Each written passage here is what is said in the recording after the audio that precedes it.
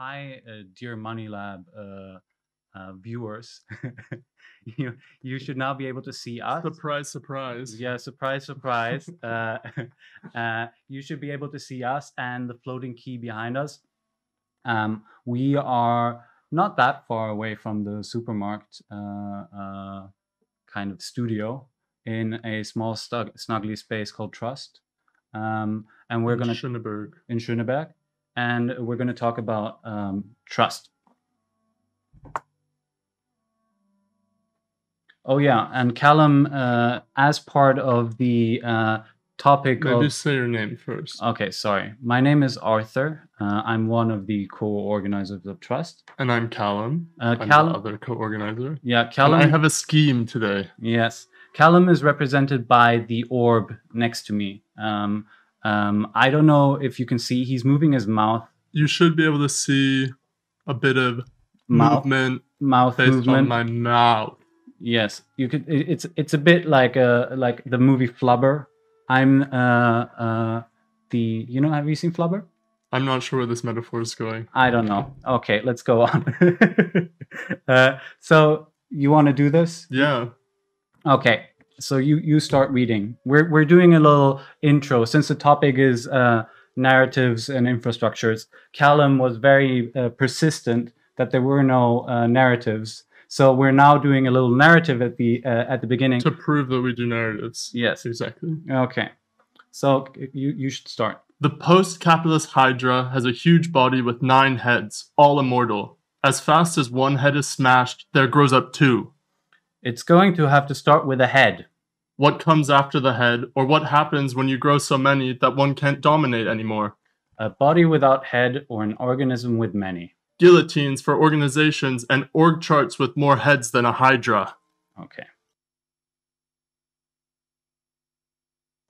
See, Arthur, it wasn't so bad. Yeah, I mean, okay. So, we've already talked about who we are. Ella Kagel introduced us with Joanna Pope as well, who is unfortunately extremely jet-lagged right now and hopefully watching this from under her duvet cover. In her dreams. In her dreams, she's watching this. We want to give a huge shout out to Joanna. Without her, this project wouldn't be possible. Yeah. We have quite a bit to get through today. Yeah. So we're going to talk about trust. And if questions come up as we're talking, please feel free to post them in the chat. We'll be looking at both the YouTube and the Twitch. Yeah. And we can have a conversation if there are things that aren't clear or if questions come up. To start, I'm going to set the scene, the context from which trust emerges. So, material culture is fundamental to being a Homo sapien. Art, design, the stories we tell, the metaphors we use become the basis of realities. And these art and design practices create and build imaginative ways of imagining society and creating new possibility spaces. But in the 20th century and through modernism, there was this universalizing practice where everything became decontextualized. Design and art was removed from its social context. Looking towards the 1960s avant-garde, we want to avoid the ways that their attempts to conceive of new collaborative possibilities and ways of working together and multidisciplinary creative practice that brought together science, technology with art and design. We really don't want to do the same that they did in kind of purifying out the political and having the work based on a kind of unviable definition of the public, this kind of vague and abstract notion of the public, which just produces this kind of like universal effect. So we feel there's an unavoidable need to reunite economics, politics, and the social imaginary, to consider inclusive labor relations, redistributive economics, and put humans back into relation with natural worlds. The contemporary art market and speculative design, which are kind of the two contexts which Arthur and I had our kind of education in, are stuck in discursive loops where the political is rendered as an aesthetic. People are very good at talking about problems, but less good at thinking about alternatives or making proposals about alternatives. And so from this, trust emerges, the many-headed hydra, heads pulling in different directions, but with a single body, a single heartbeat, and a shared metabolism. So trust, we describe as a collective project for the research, development, and maintenance of shared infrastructures and imaginaries. We support the emergence of creative practices that use critique to create narratives and aesthetics that are tied to infrastructure and their externalities. We're interested in play for how it provides creative practitioners with the means to engage with, test, and develop technologies, economics, and public policies. We see games as low-risk environments that provide affordances for emergent collective behaviors while being open to unexpected outcomes.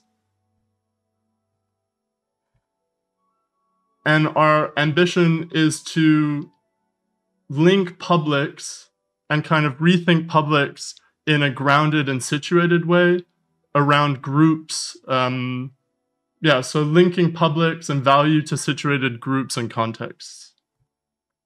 We start from 25 Klickstrasse in Berlin-Schöneberg. This is the kind of basis of our project and our community and the group of people that all of our work is done with and for. And the project is about spawning collective research, communication, tools, and ownership models, which we'll go into in more detail now.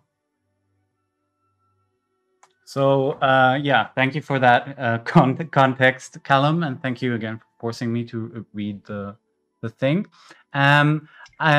As Calum said, we're in a space in Schöneberg. We took over the space in 2017. And how it works is, or how it used to work, is that it's there's a public program, and it's a space for lectures, workshops, and reading groups that is funded by a shared workspace of people that work together from this address.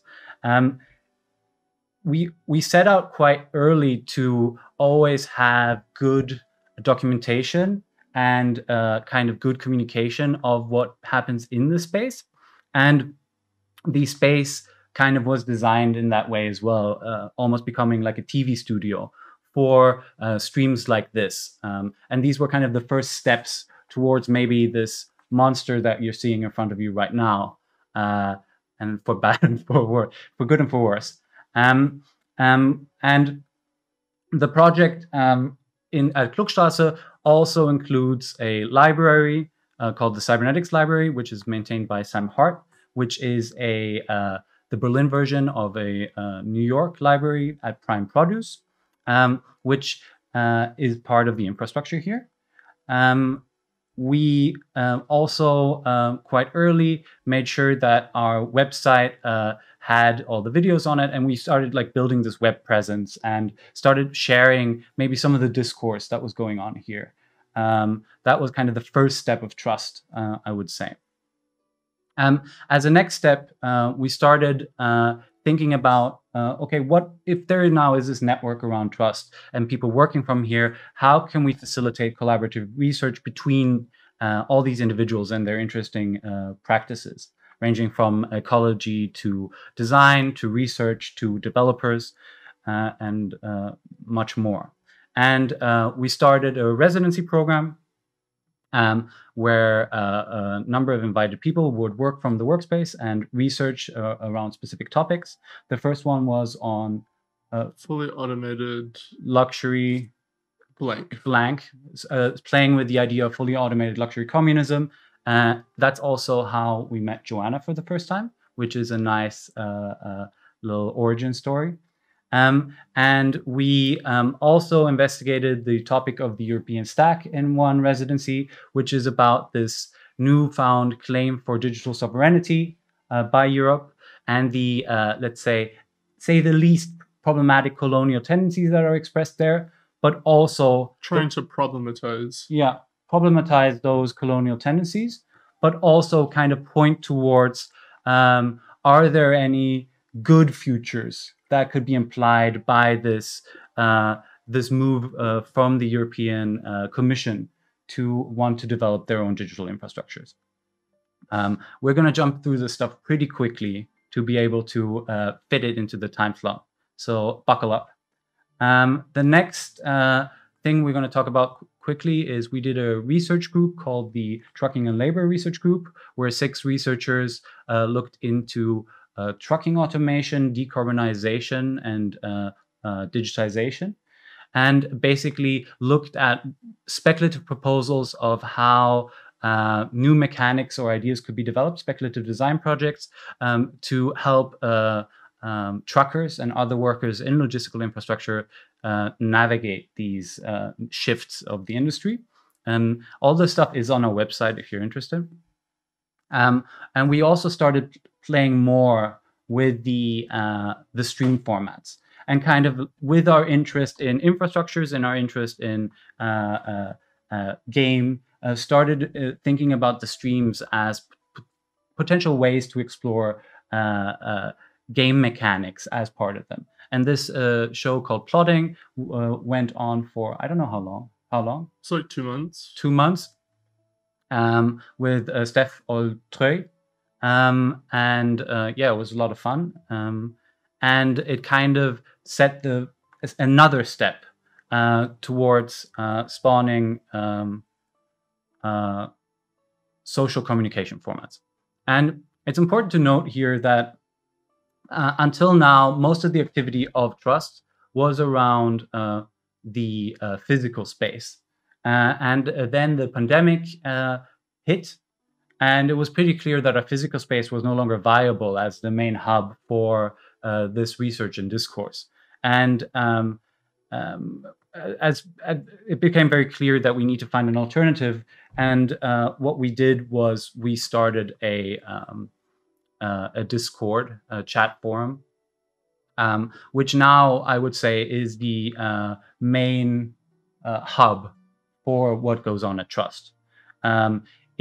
There are many that have done this, especially in the podcast communities and things like that. There are a lot of Discords, but we've explored it in our own way.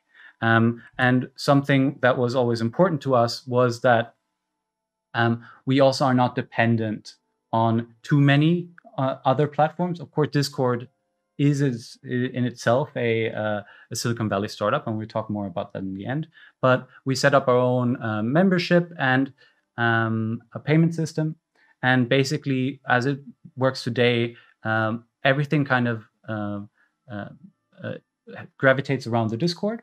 And the Discord itself is mainly focused on having time-based events, which are reading groups, Twitch streams, which originate in the Discord, and a new format called Sandbox. And I'll explain those quickly.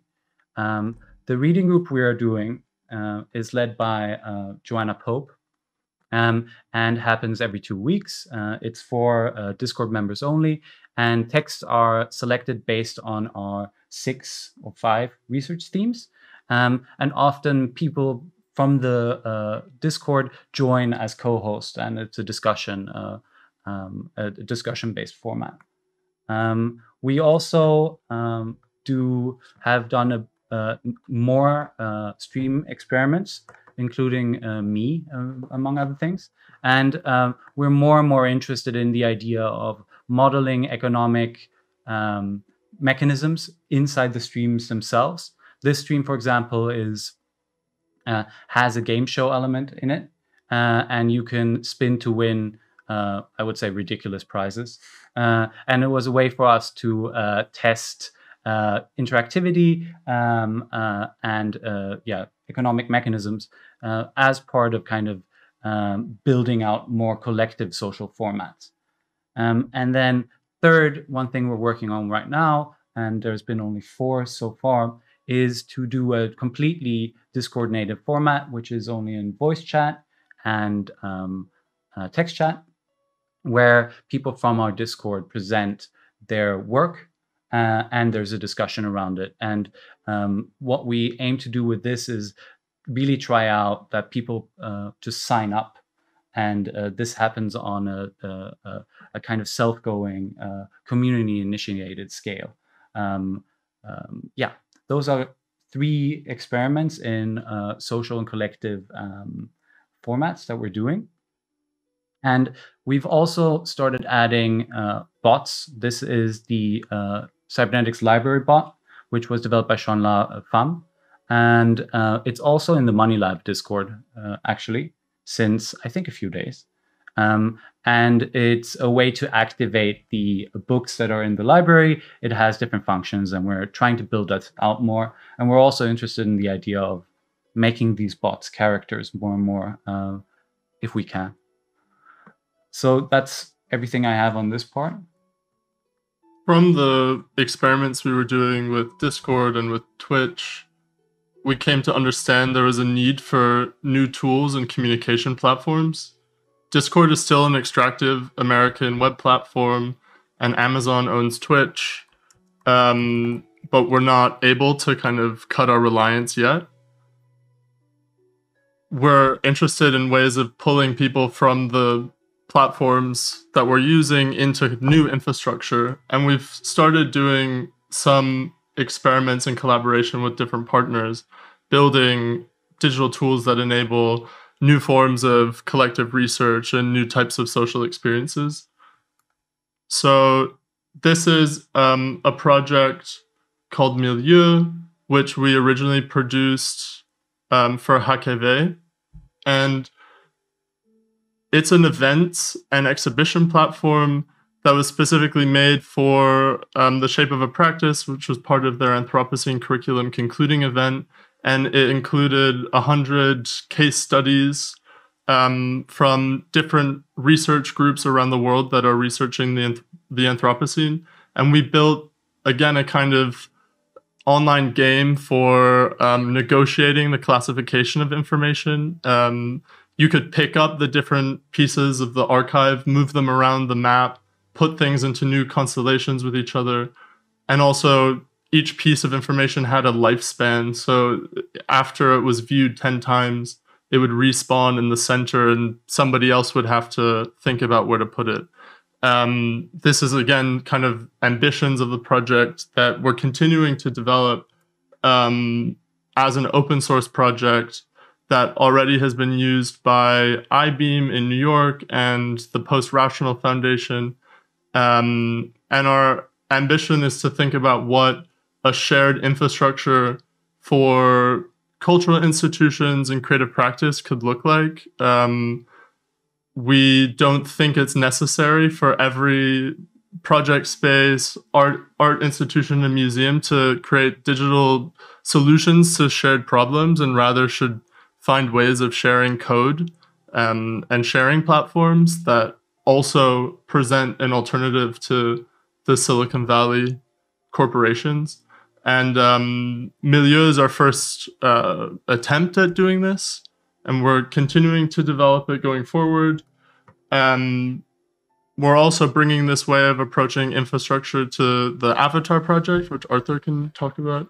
Yeah, so the project is, I would say, not only led, but heavily dependent and carried by the sweat of GBN, who is developing, who's behind us right now. Behind us right now. He's in front of us. Technically in front. Yes, but very much the most important person in this project. And it's about experimenting with non-human and collective representations of in stream formats. But it's also about, as I said earlier, about the experimentation with tokens, with game mechanics, with new ways of building interactive formats using Unreal Engine. And also around placemaking, Yeah, and creating a social environment, a 3D virtual social environment for live streams. I think that's better than I said it. Almost. Wah wah. Yeah. This project is called Signet, which is by Black Swan, which I'll talk about in a moment, and with the designer Leif Benkeda. And Signet is a digital tool that facilitates decentralized data governance, common ownership, and revenue sharing for creative communities.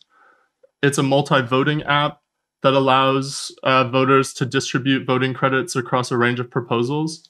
And it's kind of responding to a need at Trust specifically for there to be governance layers on how resources and opportunities are distributed, and to use a multi-voting system to kind of get beyond this one vote, one person blocker. And we're also planning to build a bot that can bring aspects of the voting process into our Discord community and eventually whatever platform we end up using. Which brings us to the next point of collective ownership. I think that we have this larger goal that as we're starting to figure out more and more stuff we're doing and have more and more projects and hopefully have more membership fees to allocate, we have for a while and are looking at ways to structure the governance, maintenance of these projects, and how we distribute the funds in a democratic way. The Black Swan team, which Calum is part of, has been running some experiments in that direction. So maybe you can talk about that. So Black Swan is a collective with Laura Lotti and Penny Rafferty. We're going to talk more about the findings of our research tomorrow at 5:30 as part of MoneyLab. But to give a bit of context, Black Swan aims to rethink the ways that resources are distributed within the art world and to create a collective fund governed by creative practitioners. And in January, as part of the Daowo series, which we were very thankful to be supported by Furtherfield, the Goethe Institute, and Serpentine Galleries, we tested 3 different decision-making mechanisms within a working group of 10 trust members. We tested quadratic voting, a multi-voting system. We tested one person, one vote with emojis that worked directly in the trust Discord. And we also tested a lottery. And we were very interested to find from the feedback that participants preferred quadratic voting. They preferred having the ability to express multiple preferences for things. They didn't like the lottery, I think partially because of the reduction of agency it gave over decision making. And kind of based on these findings, we're building Signet to bring these insights directly to the governance tool that Trust will use, and eventually many other communities will be able to use as we open source it. And yeah, so we'll talk more about that with Laura Lotti tomorrow at 5:30.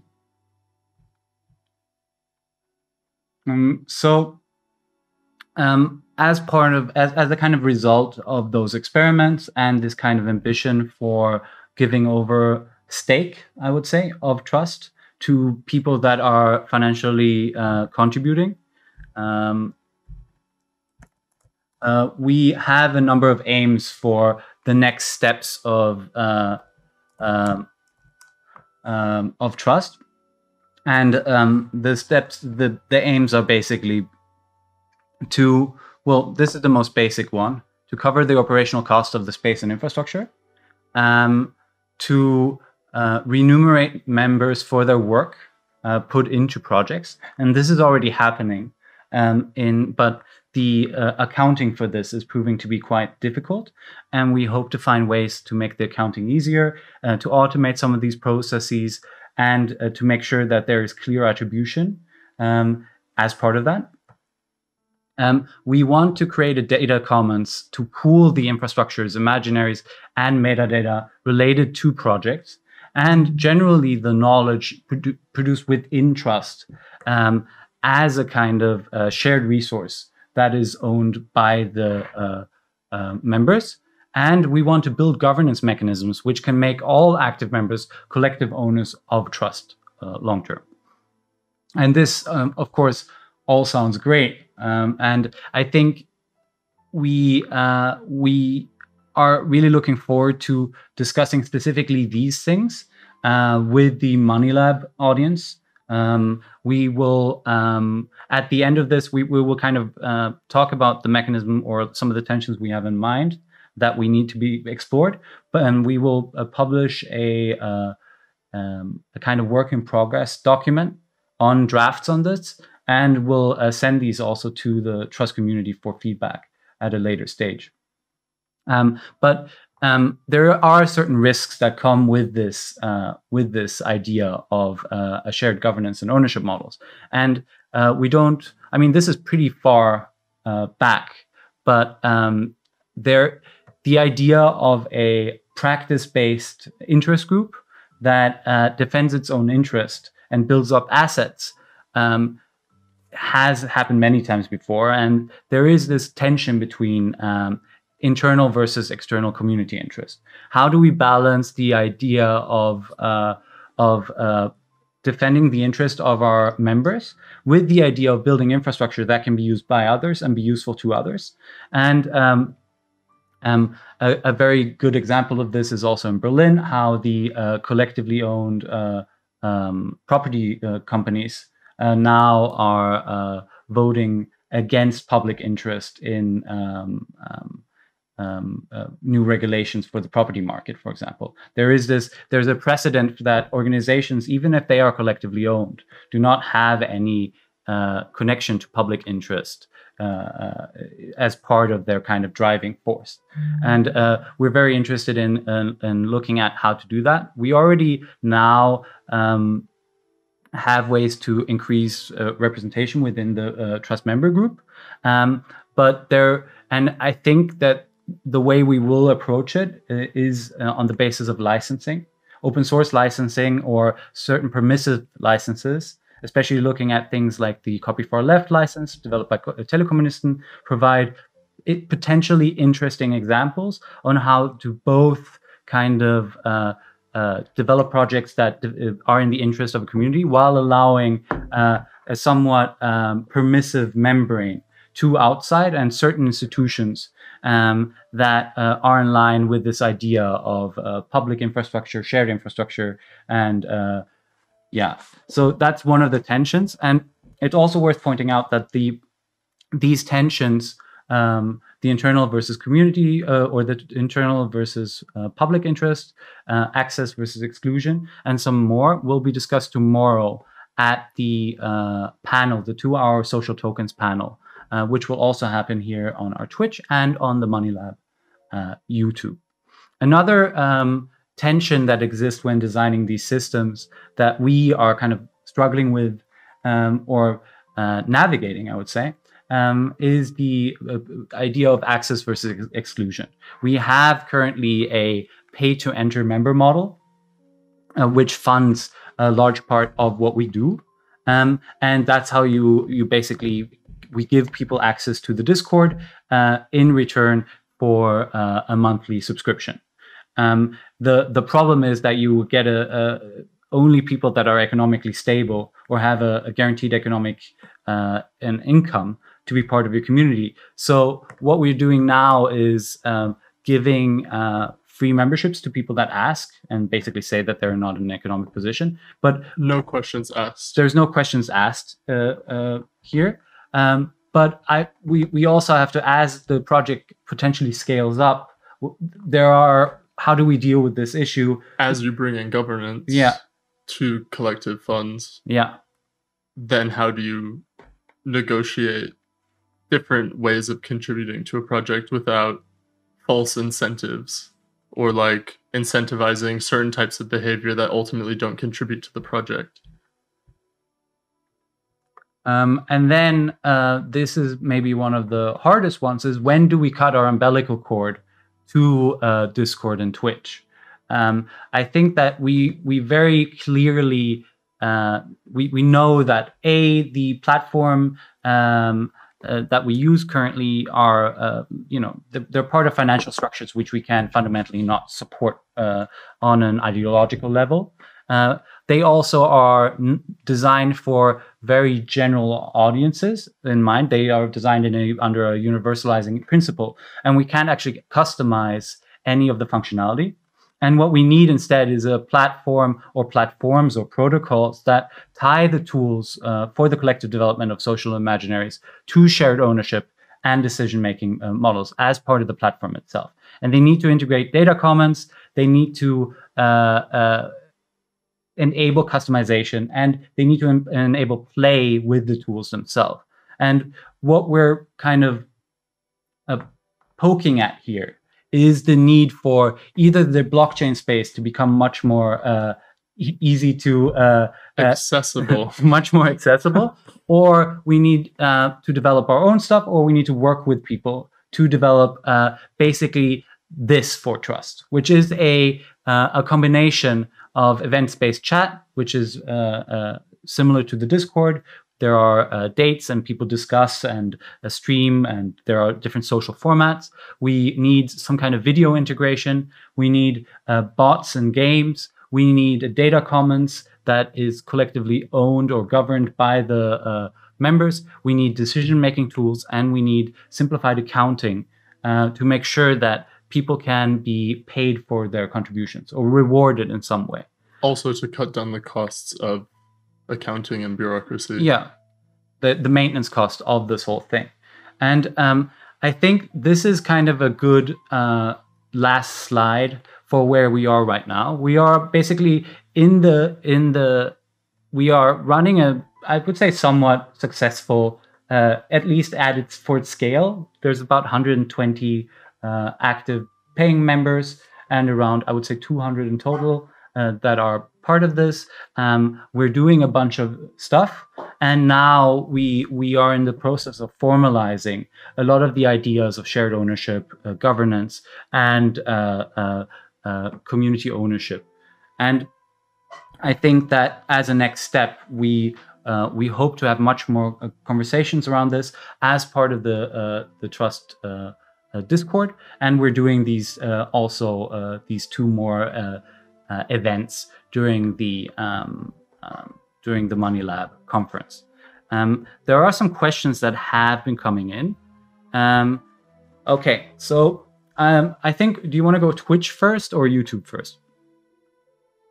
There were some good questions on YouTube that we can start with. Yeah. Okay, I'll read them out. I'd like to hear more about Milieu.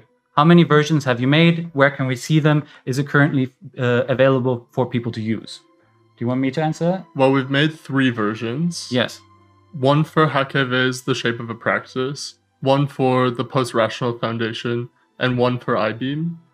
And in terms of seeing them, I think the HKV one is offline now. We can share a link to the Post-Rational Foundation. Mm-hmm. And if the iBeam one is still online, I'm not sure, we can also share it. It's not, we're still in the process of documenting it. We have limited time resources and everything is, yeah. We're in the process of trying to make it more available. Yeah. If you'd be interested in using it, send us an email at info@trust.support and we can get back to you about it. Yeah, I think the idea is to make it available as a general purpose kind of spatialized middleware.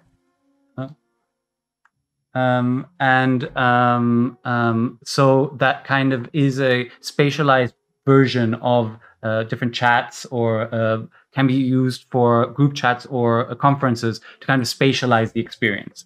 And we're now working on scoping out which kind of protocols, chat protocols and video services do we want or need to be compatible with? And we want to offer a bunch of open source or decentralized versions as part of that. And kind of, and what's interesting about Milieu, which we didn't mention, is that it works on image-based input only. So you basically can customize everything, and you just upload images of all the avatars, of the maps, and I think, or we think, this is a good way to kind of allow smaller communities or fan communities or whatever to be able to build their own worlds. Okay, the next is, how do you find community authority in your community pooling around specific people, despite attempts to share it widely? I think we have quite distinct role division on, like, there are paid facilitators within Trust. And then there is, I mean, I think Ruth mentioned the structurelessness. The tyranny of structurelessness. It's not that bad, but I mean... Well, I mean, it's not a decentralized project right now. It's where our goal is to lead towards decentralization, or towards the distribution of decision-making and governance and ownership. But at the moment, it's very much decided by me, Arthur, and Joanna for things regarding the Discord. And then all of the sub-projects that we do involve collaborators who have agency within those projects, but maybe not towards the whole project in its current formation. But this is what we're aiming towards. So there's two questions from the Twitch chat as well. One is on if we tried Mastodon. I think I poked around with it. Aaron, would you recommend it as something we should look more into? I think a next step is also, we started with this, but I think it would also be something good to share, is like start comparing, maybe doing a little report on the different available tooling for exactly what we have on screen right now. It seems like what we actually need is a accessible kind of middleware UI layer, combining a bunch of existing good ideas in a way that like pulls them together. That would be my intuitive guess, but we need to do more research on this, especially on decentralized chat protocols, on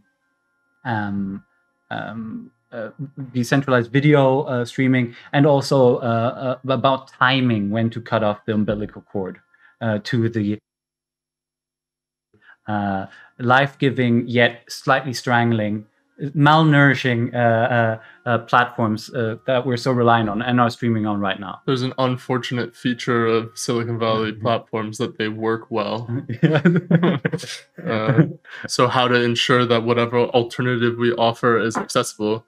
And accessibility was something that was also interesting with regards to the Milieu project, because when we designed it at first, we were just trying to get the interaction that we wanted. And it wasn't very accessible. And then with iBeam, there was a real emphasis on thinking about how to meet accessibility requirements, which is more the direction we want to take things going forward. There's another question. Do you see Trust scaling as a single entity? Or maybe stay with small local chapters, which might end up sharing infrastructure? I mean, this is a great question and something we discuss a lot. I think that we see Trust as part of a potential network of other, and I wouldn't say, I mean, spaces here, we would mean with digital spaces, so they don't need to be all bound by the same local context, while many might be, that share infrastructure, and digital infrastructure or technical infrastructure, and then have their own kind of governance, data commons, and systems, or often their own cultures or narratives or lore as part of these digital, I don't know what to call them. Digital communes is something we've used. We throw out a lot of words all the time and have a lot of internal dialogue about the best words to use. Yeah. But also just thinking about the ways that shared stories and means of representation form the basis of different social groups, and thinking about how actually people could have a stake in these canons or in these like shared mythologies that they also own and govern, is something that's interesting to us. And so not thinking of trust as a singular entity, but rather something that could share its tools and approaches with other groups that share similar interests or would like the features, but maybe don't share the stories. I also think that one thing that is interesting to this point of if it's part of a network, there is the idea of executional theory, and if we start building these different institutions or whatever we want to call them, digital communes, what is the substrate between them, and can they similarly to the goal that we have for public institutions, pooling money into shared resources, what do the mechanisms look like for sharing research development time and funds between these different institutions themselves? And I think that is a super interesting question, and that is all part of the next step. And goes back to the issue of access and exclusion and internal and external community interests. Yeah. Are there any more questions? We have about 15 minutes. I think we can cut over to the MoneyLab team at some point as well. But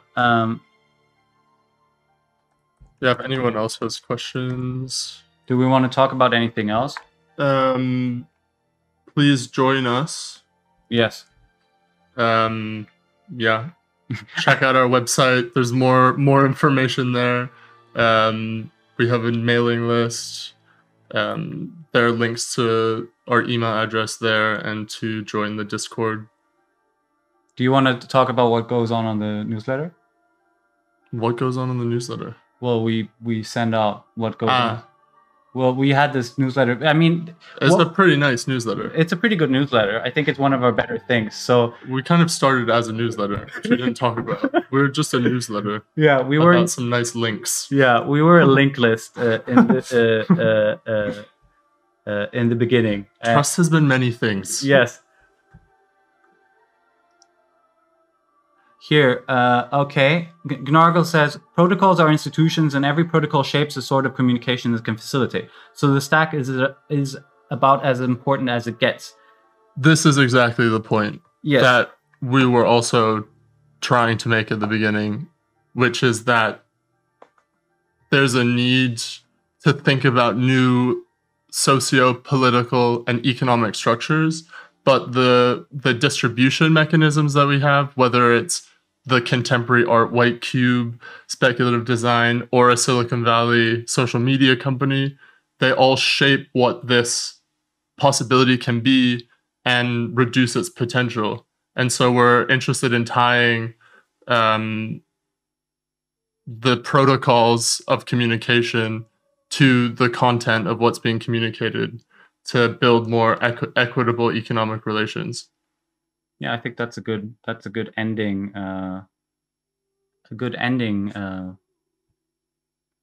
Sentence. I think we should. I think we're done. I think we're done. I'm gonna ask the MoneyLab team if they want to switch over. While they do, if there are any more questions, what people should join Trust. I think it's. Right now, it's two groups that are interested. There's like ways of joining. Yeah. There's subscribing to the newsletter where you can find out about what we're doing and stay involved and interested and hear about other opportunities to participate. Whereas the Discord, I think that it's hard to onboard people to Discord who haven't used Discord before. But we have 6 research channels. Mm-hmm. So we're kind of somewhat shaping the discussion around certain themes. The first being play in active forms, which is looking at games, simulation, but also this idea of moving beyond objects to think about verbs and systems and somebody's using the game mechanics in the Twitch. Yeah, trying it. Sadly, there's no role this week. So yeah, play in active forms. We have climate. We have labor, new stack, world building, and aesthetics. And 2 channels, one like local channels, one for Berlin and one for London. Yeah, and then we have temporary channels, which are around topics that people are interested in discussing deeper that do not fit into the research channels. And there's a lot of conversation around different types of knowledge tooling currently. So yeah, I think there's 2 ways to participate, either being really interested in the, or 3 ways, I would say. One is really being interested in the kind of research or themes that are discussed at Trust. Another one is being interested in the experiments that we are going to venture on in terms of like governance and collective ownership. And then third is just because you want to support us and become a member for that reason. And through that, help fund the development of our projects and the maintenance of the infrastructures and the spaces we build. So I think that's it. And we want to hand over again to the MoneyLab studio, and want to thank MoneyLab for inviting us to be a partner. Ella. And we wanted to thank Ella Kage for her generosity during this process. And yeah, thank you again for inviting us. Have a great day, everyone. We're not sure exactly when we'll be cut off, so we may just have to stay here. Yes. From the YouTube, I mean our Twitch friends. The Twitch friends. The Twitch friends are used to this, so. Okay. I don't know if we're still here. We're still here.